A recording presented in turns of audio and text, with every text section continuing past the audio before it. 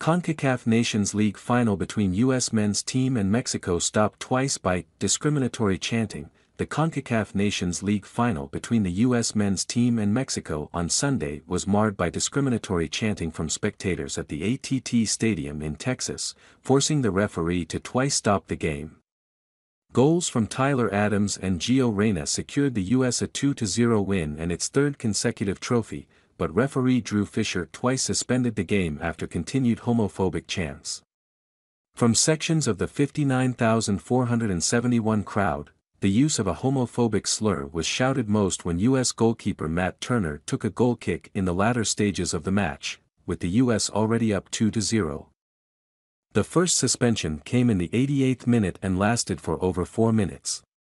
Players were brought into the center circle as stadium announcements urged the crowd to stop. Then, in the 6th minute of stoppage time, the referee brought play to a halt again for over a minute. CONCACAF condemns the discriminatory chanting in the final minutes of the Nations League final between Mexico and the United States men's national teams. The Confederation of North, Central America and Caribbean Association Football, one of FIFA's 6 continental governing bodies, said in a statement after the match. Security staff in the stadium identified and ejected a significant number of fans. And the referee and match officials activated the FIFA protocol. Gianni Infantino, president of World Soccer's governing body FIFA, said he was extremely disappointed to hear the chants. Discrimination, of any kind, has no place in football and no place in society, and I call on the relevant authorities to ensure that those